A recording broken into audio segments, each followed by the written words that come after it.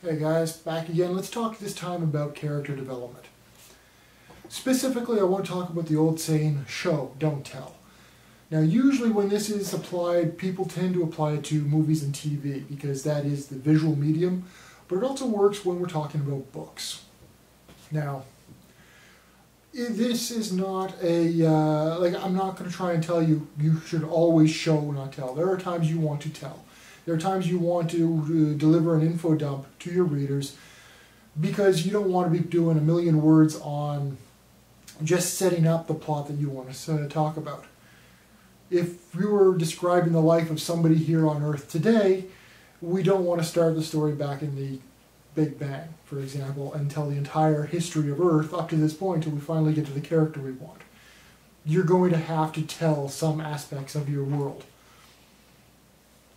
But it is a good rule of thumb, particularly when dealing with two types of characters, to show, not tell. What characters those are? Your protagonists and your antagonists.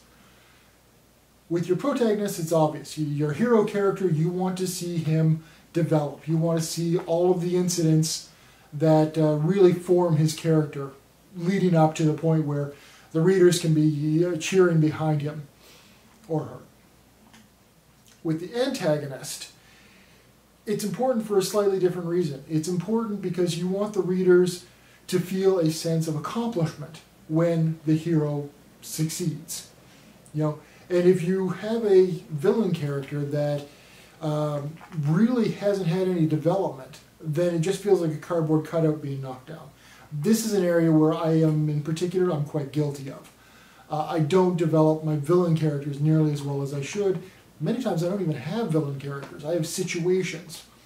And it's a weakness that I really feel like I want to work on. In fact, in the book that I'm working on right now, I am trying to develop an antagonist that the readers are going to consider it an accomplishment when the hero succeeds, assuming he does, knowing how I write. Well, anyway, we'll get to that. But what does show, not tell really mean?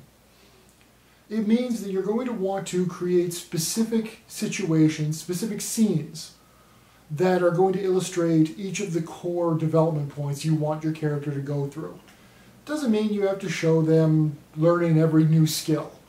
But you do have to show these specific key points in time that illustrate where they've come, how far they've made it.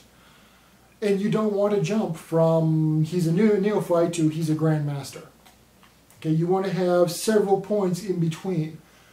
Not necessarily training, but interactions with other characters, or fight scenes, or whatever it is that fits the character trait you're talking about.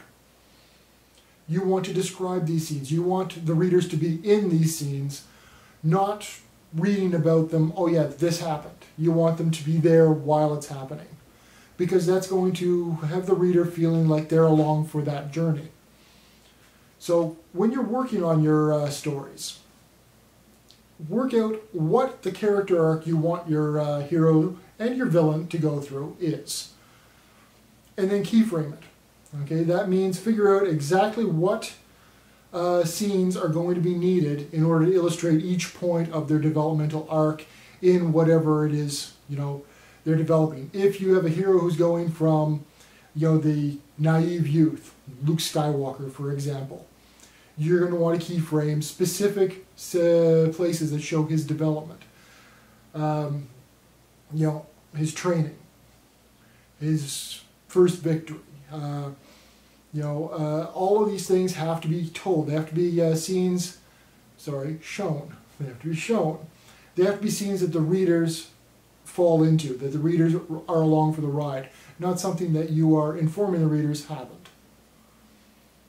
And in many ways, this is one of the more difficult tricks to pick up, not so much because we don't understand the idea of show, not tell, but because it can be difficult. It can be slow to do a proper build, and we tend to try and rush it because we want to get to the hero scene. We want to get to that climactic battle, or whatever that scene is that you're developing, that you've got for the very end of your story.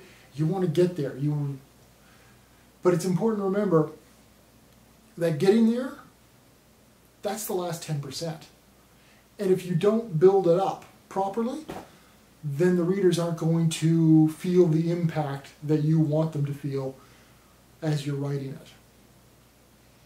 And delivering on that impact is what we all want to do as writers. So, show, don't tell, unless telling is more appropriate. We'll do more on that later. All right, guys.